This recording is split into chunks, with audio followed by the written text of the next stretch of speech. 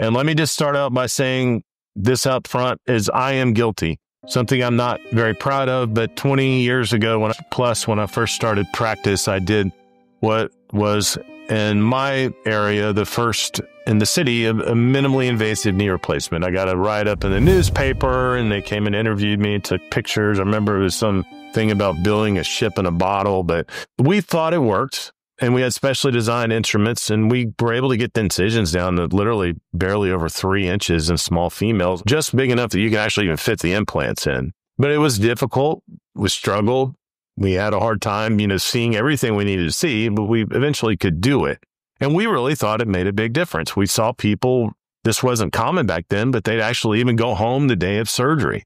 That was unheard of at that time. And they seemed to get better faster, but all that got disproven. It turns out it really doesn't matter. And that is the surgical approach, the surgical technique, what we call the arthrotomy. Evidence shows those don't really make a difference in recovery.